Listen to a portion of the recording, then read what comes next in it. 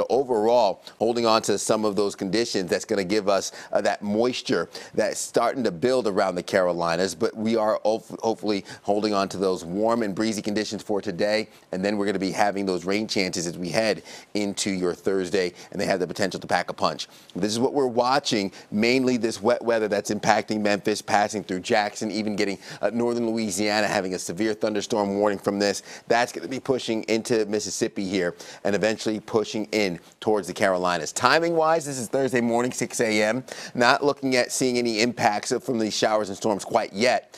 It's the afternoon, the second half of the day, where we lose a little bit of steam. Again, the mountains working in our favor, but that gears back up late afternoon, early evening. This is 4 p.m. now on Thursday. Notice these storms setting up right over the Queen City, stretching along I-85 down towards Columbia, and even further into Georgia. And then it really gears up as it heads out towards Raleigh into the Outer Banks. I'm actually more concerned of areas east than the Queen City for those storms that gear up tomorrow and into the evening. By Friday morning, looking mostly clear on the back end of that cold front, holding on to mostly sunny skies with those warm conditions getting us into the 70s by the afternoon.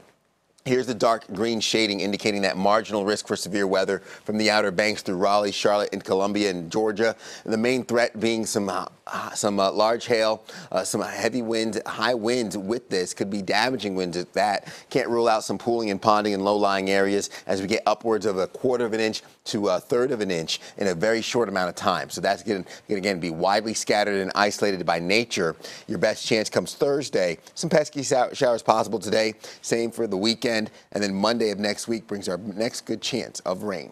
In terms of getting the car washed, today and Friday might be the day to do it. Thursday might be dodging some of those storms, so we want to watch out for that. Waking up this morning, 60 degrees for the Queen City, 62 Monroe, 53 Albemarle. We're in the 50s towards Boone and Jefferson.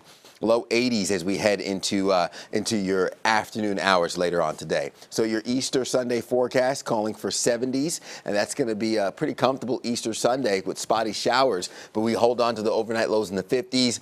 Above normal temperatures until Easter Sunday will be below normal with rain chances returning early next week.